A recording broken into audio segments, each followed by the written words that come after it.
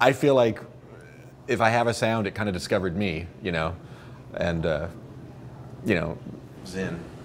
It's totally zen. It's more zen than I'm prepared to be.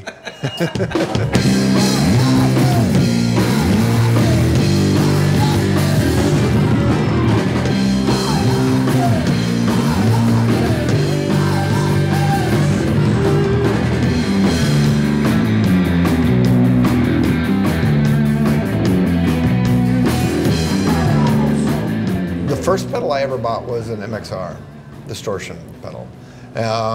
My friend and I, in my very first band, we weren't sure like how things were going to shake out, who was going to play what. So we went in on a pawn shop guitar and a 30-watt PV backstage amp together, and like just dinking around. Didn't know how to play at all. Didn't know about tuning or anything, but just knew how to make noise. And discovered the gain button on the PV was just like, you know, like really cool. We kind of felt like Jimi Hendrix, but not knowing how to play.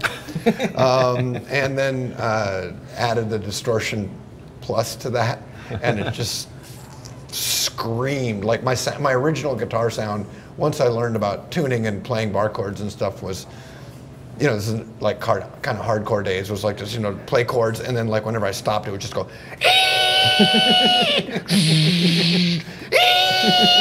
That was my sound. I didn't buy the first pedal I got, actually. I bought an amp and I had a guitar, and I was playing in a band. And I worked at a Japanese restaurant, and one of the guys that worked there was a couple years older than me and had been in a bunch of punk bands. And I was like, yeah, I just can't make the guitar sound the way I want it to. Like, it just sounds so wimpy and stuff. He's like, well, what distortion box are you using? And I said, like, what's that? I literally did not know, you know. And he just kind of smiled. And the next day, he came into work and handed me a Super Fuzz pedal. He said, try this. And it was like, you know, the life-changing moment, I guess. I was like, holy crap.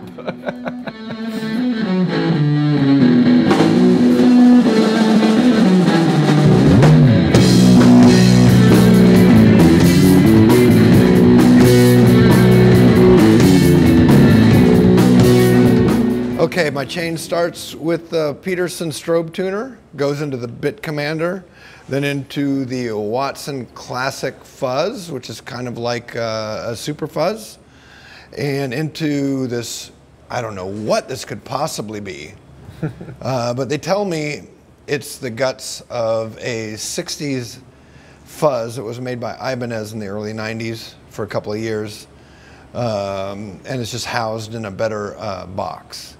And into the Park Fuzz, the gray channel, the organizer, and it finishes off with this Moog delay.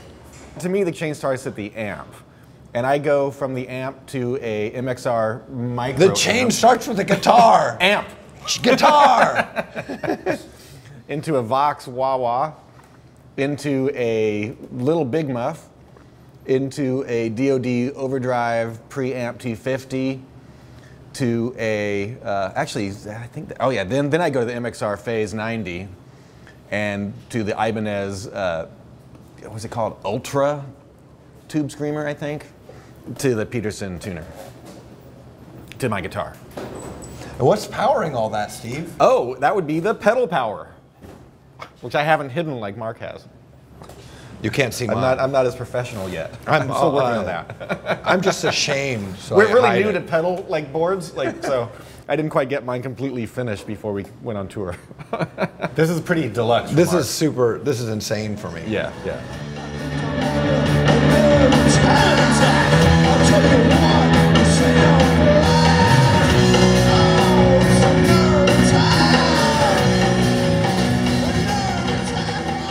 Well, in the beginning, Mudhoney was basically two pedals. It was a Big Muff and it was a Super Fuzz. And well, I always had the wah-wah. Oh, right. Yeah, but I mean, like, just that in terms of that was the idea. sound. Yeah. And after a little while, the Super Fuzz crapped out, and they're kind of hard to find, and so I ended up just like with like a distortion plus and just a various fuzzes that I tried over and over again until I landed on that Ibanez 60s fuzz. And you know, the irony of the Ibanez 60s fuzz is actually based on a Big Muff.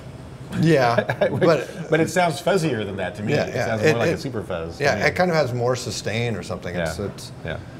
Or it just holds a note longer. Yeah. I guess that's sustain, right? Yeah, I think so.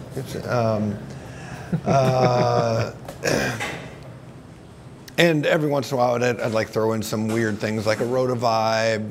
Like I played in this other band with Guy before he joined Mudhoney, and different things like that. And on our new record, we have this song that has like play an organ intro, like a farfisa organ, and that's kind of hard to replicate on guitar, but the organizer kind of fills that spot. It doesn't quite it sounds more like a church organ than a farfisa, but it's a really cool sound. Yeah. And it's, you know, it was exciting that there was a thing that kind of filled that void that I needed.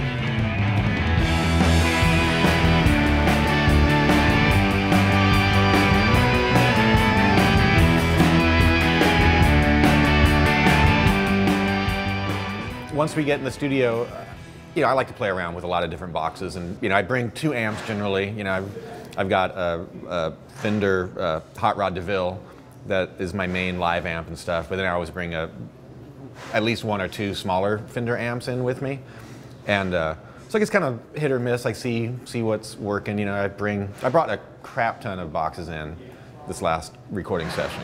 You did have a lot of boxes. I did. It got confusing. I had this like master list of like what I actually recorded the songs with, because like I will never remember this. And you need a bigger board. The songs. Yeah, I don't want a bigger board though.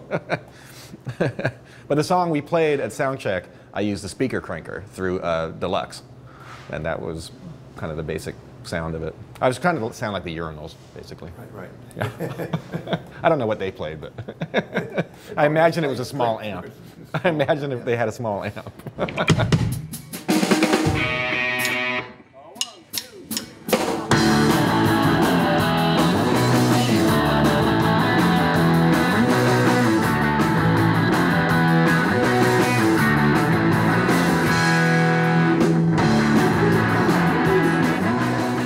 Mostly, if I come up with a song, I'm just playing an acoustic guitar at home, you know, sitting on the couch, you know. And going, man, I wish this had fuzz on it. Yeah. But that's really honestly how most of that stuff happens for me, you know. Like, I don't sit around and trying to find a sound first, you know. I'm just finding chords and notes that sound interesting to me that I tend to keep playing over and over and over and over. It's like, so I go, well, if I've been playing this for like 15 minutes now, it must be something I like, so. And then he inflicts it on the rest of us. Yep. The distortion that I had been using recently for the last probably like 10 or 15 years was a DoD Overdrive Preamp 250. And it seemed by the description that the gray channel was kind of like that, without saying it in so many words. Yeah, they try not to say what they're mimicking, I guess. And what's kind of cool about it is that it's got, basically when I use it for the distortion, I use it in the green channel with the, I guess what is it, the silicon flipped up.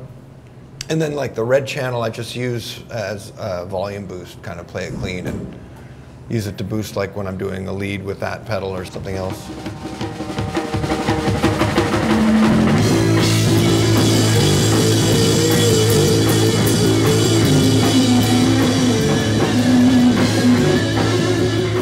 The 2 pedals I actually probably use the most are this Ibanez 60s Fuzz and the Park Fuzz, which to me actually it sounds more like a distortion, just like a high gain distortion than it does an actual fuzz.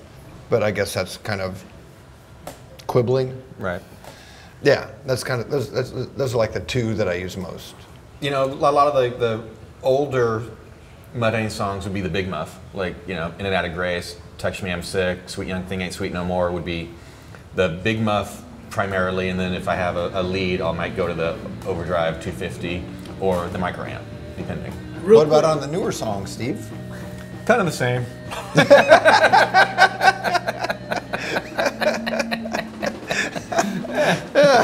We do what we do, Mark.